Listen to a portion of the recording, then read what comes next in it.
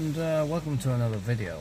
And today I'm in Leigh, and well, as you can tell, the weather isn't that great. In fact, the whole of the car park is absolutely flooded on here at the Loom car park. Well, of course, we're going a bit of a drive about today because it's rather wet. In fact, I'm going over to the other retail park as well. I'm going for a nice coffee over at Next. Let's get going. Oh, here we go.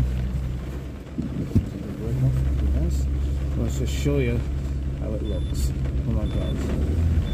And of course the windows are pretty steamed up here. As you can see. And well, let's just show you how this looks. Oh my god, look how bad this is. I mean, it's absolutely flooded. Yeah? I mean, it's just absolutely flooded, as you can see. Of course, you have to take your time along here because it's wet. Although some people do tend to drive like lunatics on these car parks. Oh, wow. You also get some of the most rudest people on these car parks as well. Just going away, just showing way around. There's always one has to jump in the middle of the road.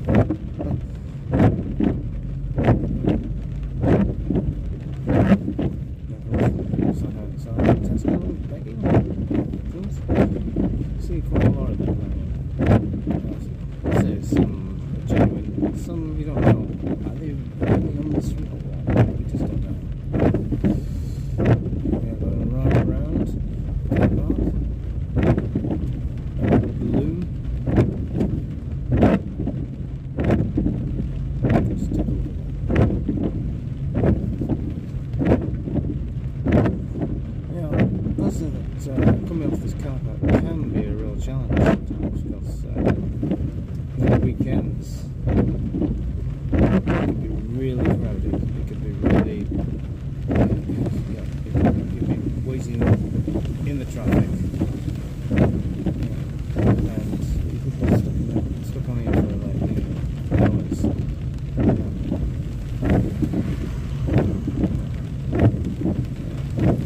There's the cinema over there. Been there many times.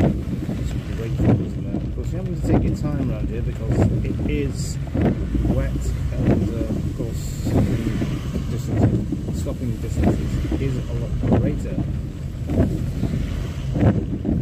Just kind of shutting it over. You're about to go over the bump here.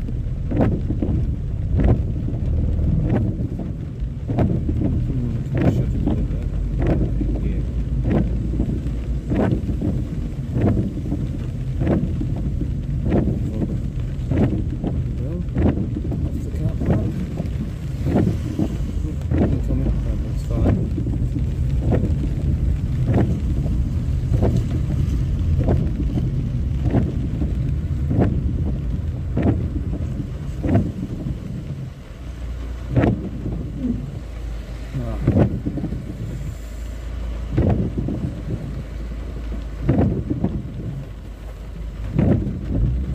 The thing about, like I say, I mean, the thing about the car park here at the Loom, it does get busy at the weekend, and like there's not really one way out of there. This tends to be the thing with a lot of supermarket car parks. I mean, especially on Asda bypass. I mean, I've seen it around Christmas time, and there are like there's like 3 rows of cars. Yeah. Going down the Spinning anyway, which was widened back in the early 90s, but 1990, I believe. I think it was 1990. No, I think it was about 1990. They widened this. Yeah. It was over used to be the Barrow's radiator factory over there.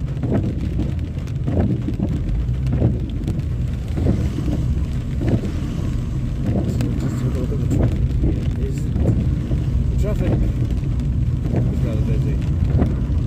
Yeah. Of course, it's going to get even busier as we approach Christmas. Last year, I got the house coming in. Bus station. Over to the right now.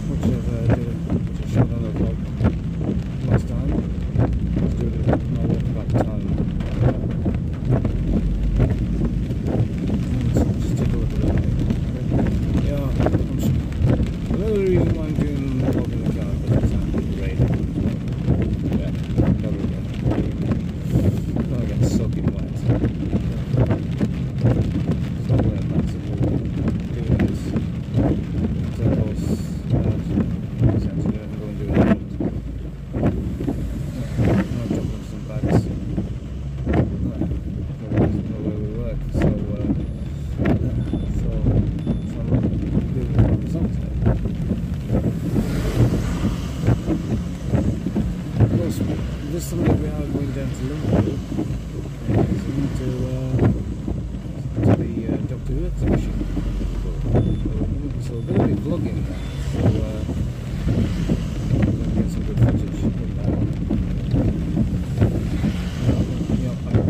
Last night's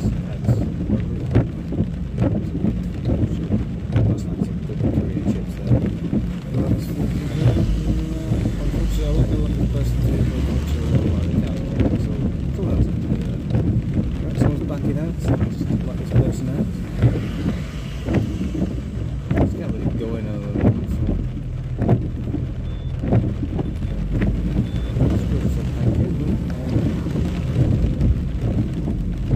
Now we are approaching the retail park, the Parsonage retail park in Leigh. This retail park's been here. How long has it been here now? Been here since the late 90s, as far as I can remember. I think, yeah, around about the late 90s. I think it's been that long ago. I have to look that up, of course. And of course, it is on the site of the old Parsonage pit. It used to be on there. And for those who remember the Parsonage pit, you remember that? I can remember the two winding gear. Used to stand there. One was like a skeleton structure, the other was like completely covered, I think. I remember the pits. I remember the pits coming down in 1992. When the pit closed just came in. I'm going to go this way because it's easier to get on this way.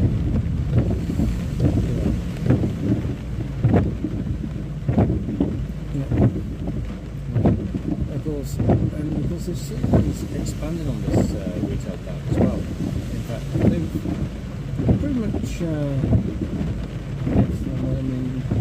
they've got Halfords, Own Structure, Home Bargains, that kind of thing.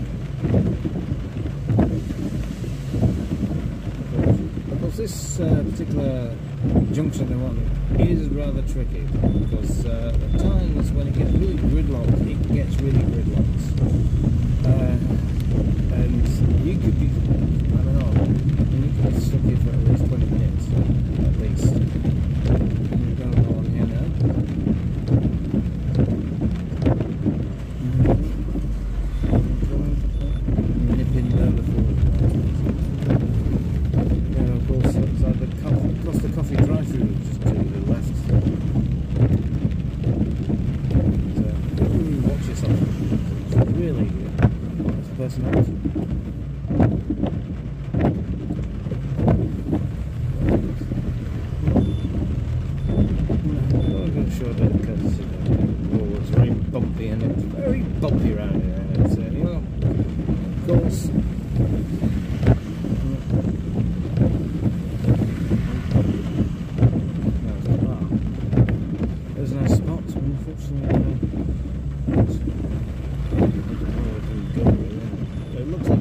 park over there. Of course. Right. I mean, this car park is like bloody dodging cars in here. You really got to watch yourself. Some drivers just don't pay attention. That's why. Okay, I mean, sometimes I daydream. I think we all do. We all do that. Really. Of course, somewhere. Right here. Let's go right here. So,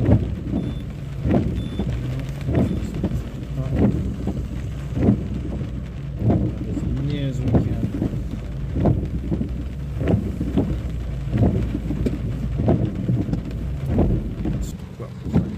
Well, of course, here we are at the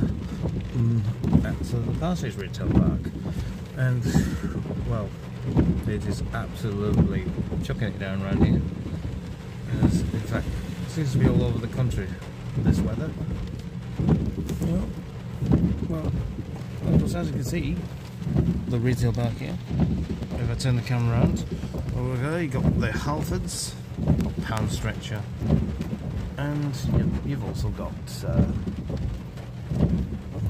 next over there, it's got a nice little Costa coffee bar over there. So I'm enjoying my girlfriend for a nice sandwich. Because when do you ever come off this particular car park, this retail car park, I always tend to go the other way. Because it's easier to come off that car park, because off this car park that way. Because the junction going that way, towards Swiss Lane, is just horrendous when it's busy. I mean, absolutely chock-a-block. I mean, I think the problem with Leigh is that it's so gridlocked. And they're building new houses here, there, and everywhere. And you think, yeah, I'm sure there's no need for these new houses. I don't know. But, it's the way it is. Anyway, well, of course, I'm going to be nipping for a coffee and a sandwich. So, well, of course, now we've had a nice coffee, and yes, it is still pouring down. Of course, now, of course, we're going to have to watch ourselves coming out of this car park, because it is really busy. Watch out for different cars coming around. So it's all clear. Yep, it's all clear. Yeah. Because I'm going out this way, because going out, as I was saying, going out of the junction at Swiss Lane is crazy. It's like dodging cars. Here we are going along Sainsbury's, going along the car park, heading towards Sainsbury's. Yeah. You can really watch yourself in this car park too. So I'm coming. Because the building to the left used to be Argos, because now Argos is inside the Sainsbury's building now, which was used to be part of the cafe upstairs. Yeah, I remember the cafe upstairs. Nice food, although if you're having fish and chips, you're kind of waiting, really. Where was that car going? I just lost that car going. Yeah.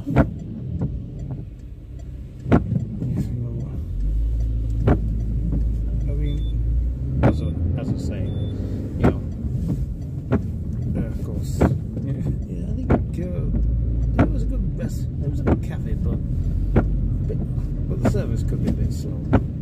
Anyway, indicator on. Well, what we're going to do now is show it all the way around the retail park. Doing now, coming right round. You have to be really careful on here. It's really, especially wet. Some people do tend to treat these car parks like a racetrack.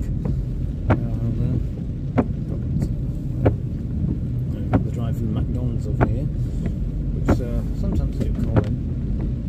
They have a fancy burger after work. Because when you've been working hard, you always want something nice and warm inside. Look at the rain. The rain's coming down again now. Look at this. Just look at it come pelting down now. Whoa. Yeah. Close. We are coming around. Which way shall we go? Shall we? Go this way.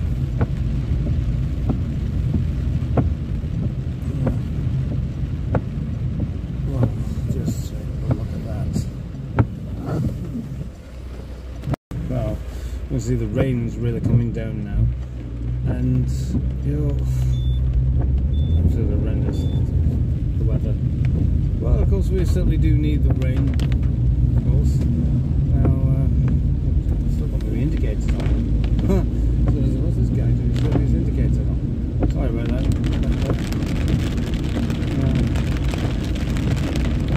It's really terrible weather. All I say, I'm glad I'm not working in this today.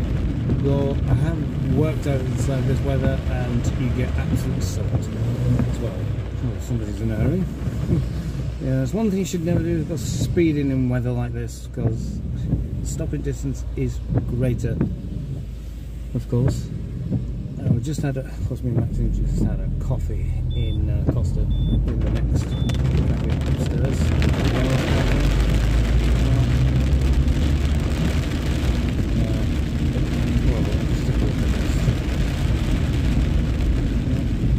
We're going to go straight to the bypass point and carry on. Look at that. Some people just can't wait to get through, can they?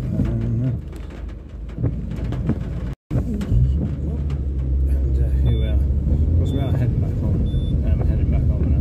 Because Maxine's have to go and work today, so we would have done a vlog with it.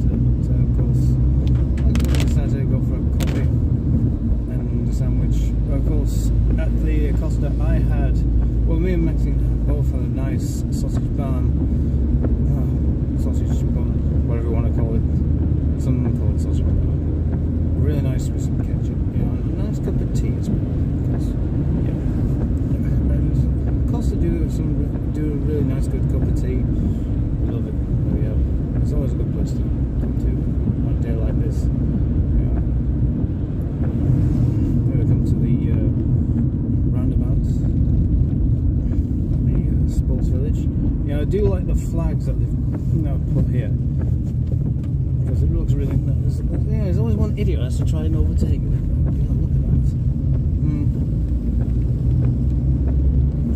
I really hate it when people do that. They know they're not going to make it through, so they have to shove you out the way. It's really annoying. And always in some sort of touring hurry, that kind of thing. Why? It's pointless, really. I mean, I don't know why they have 2 lanes back there at the roundabout. Well, they have 3 lanes. Obviously, there's one going into the sports village and on the outer side. Why are there 2 lanes?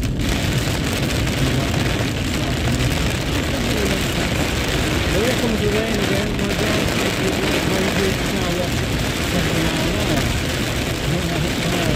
The rain is really coming down now. Take a look at this. I mean, I'd say stopping distance is greater like this, and this person really is have to stop anyway.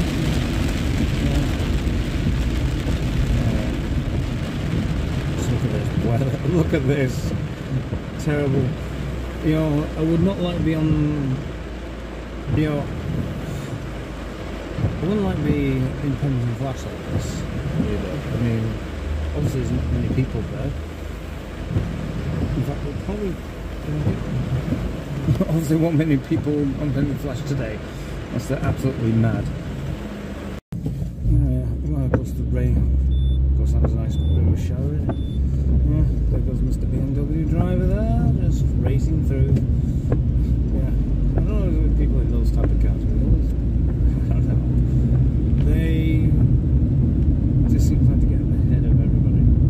I'm not saying that about every BMW driver or Irish driver, but there's the road there. It's absolutely flooded around that part. You can see there, the cars splashing through. Obviously, some good choice,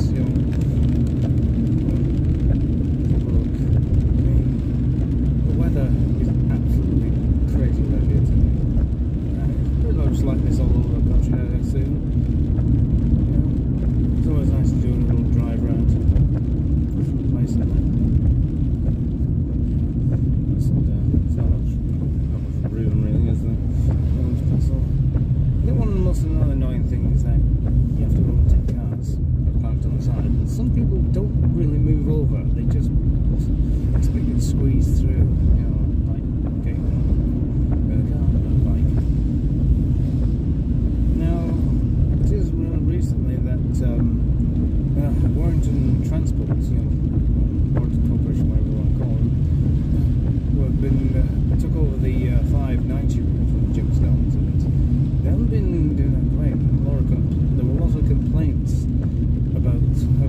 service was. And, you know, so well, their contract's ending soon, at the end of October, which means that another company called Hatton's Travel, I believe, I think they're called Hatton's Travel, they're taking over that route. Hopefully there should be a better service, and they do use smaller buses, whereas Wanching buses are way too long for the estate that I live on. And so it's nice that's happening. In fact, I remember I was, I think, reading something that that people contact the local councillor and our local MP about this issue, and they've dealt with the problem. And so by November we should see another bus company taking over that route. And of course, well, as you can see, it's a busy Friday afternoon. Yeah, all the schools are coming out, all the kids are coming out of school, and that's, you know, gosh, I remember those days when I was at school. Yeah, we'd plan on the bus, and the bus is crammed full. Yeah, it was like that in our day. Because I always remember the school I used to go to, which was up in Atherton, going down the 582. There used to be two bus companies that used to run that route, which was GM buses, which have been running that route for, I think, since the late 70s, I think, when they took over from Lancashire United. And of course there was when the regulation came in, there was the of course Ribble joined the 582. There was a bit of a problem because it was like a race to see which one could get to Bolton first. I used to have a joke with my friends about that, so because, like, you know, oh yeah, Ribble's better than GM. I used to just wind up about it. But when you look back, yeah, Ribble buses weren't exactly roadworthy vehicles. In fact, some of them like museum pieces definitely belonged in a museum. Yeah, or like scrapyard, really. So half the buses were falling to bits. I remember filthy black smoke coming out of the exhaust. God, I mean, I'm glad that technology buses have changed for cleaner engines. That's good. Although they do lack the character of the old buses, but you know, they've got to move on. You know, in fact, we might do a video vlog of the bus stop at Cheetham Hill sometime. Me and Maxine went there last year. We had a ride on a couple of old buses. It was really nice, you know, just that feel. Ride an old heritage bus. Favorite heritage vehicle to ride on is a heritage trams at Blackpool. I do love them. Yeah, and we often visit Blackpool a lot, so we like to do vlogging there quite often as well. So I'm not just restricted to the town of Leigh. Yeah. Also, there's the Loom Club. We'll let this person out. Of course, we can't let everybody in. Of course. Yeah. Yeah. That was a beer. That was a big beer all day. We did that. Yeah. Because yeah. Here we are onto my estate where I live. Well, it's the Oakland estate. Anyway. Well, of course, here we are. There's the chip shop used. It's not a great chippy, but it's good. There's only place that's open, but yeah, it's good. I mean, I do love my chips and curry. In fact, that's what I had last night for my supper: chips and curry. I love that, because if you're working hard, you want some, especially in winter, you want something nice and hot as well, down with a cup of tea. I was watching that while I was watching Frankenstein Meets the Wolfman. As a matter of fact, this October I've been running through a lot of Universal horror classics like Dracula, and then somebody wants to come through on reverse of it. Oh, there's poison method. Yeah, that's kind of a minute. You have to really squeeze through here. Thank you. You have to really squeeze around here, because It's like playing dodging cars around here with the traffic. That's what it's like. Yeah. Well, yeah. Around the estate. Well, of course, that's it for another video of Garage A's Walkabout Town. Although this one's been more of a drive around because of the weather being absolutely atrocious. I've been doing the filming on my own today because Maxine had to go to work later on, although we did have a bit of coffee. Anyway, that's it for this one. Well, hopefully I'll do one of maybe Bolton again. We are doing one of Liverpool's Doctor Who exhibition down in Liverpool. So we'll see you on that one. So, goodbye for now.